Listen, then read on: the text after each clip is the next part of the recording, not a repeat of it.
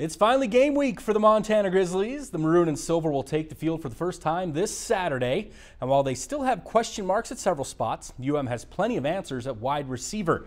The Grizz return over 80% of their receiving production from last year. Sammy Akem broke out with 13 touchdown catches in 2018, and the 6'4 junior looks ready to become a full-blown star. Senior Jerry Louis McGee needs only 17 receptions to become the all-time leader in program history. And junior Samari Torres started all but one game last year. And because of those three, two of the sophomores drawing a ton of attention this offseason aren't even on the first string. Gabe Sulcer is a game-breaking talent that made plenty of plays as a freshman. And Mitch Roberts, a quarterback at Sentinel High School, is now a polished wideout who catches everything thrown his direction. Going into my third year, it's definitely starting to feel a lot more natural for me.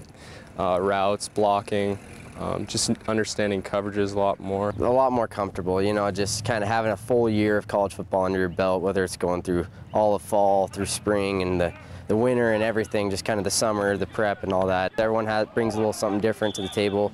Everyone kind of has a different skill that kind of sticks out, so I think that'll be kind of exciting to have a little piece of everything this year. One day Sammy will have a great day, one day, you know, Samori, I mean, we trade on and off and we just push each other in the film room, on the field every day. And we have a lot more experience, and I think the sky's the limit for this group. Head coach Bobby Houck wants to play plenty of receivers to keep everyone fresh. So Roberts and Sulcer will get their chances in the opener. Montana kicks off at South Dakota at 1 o'clock this Saturday.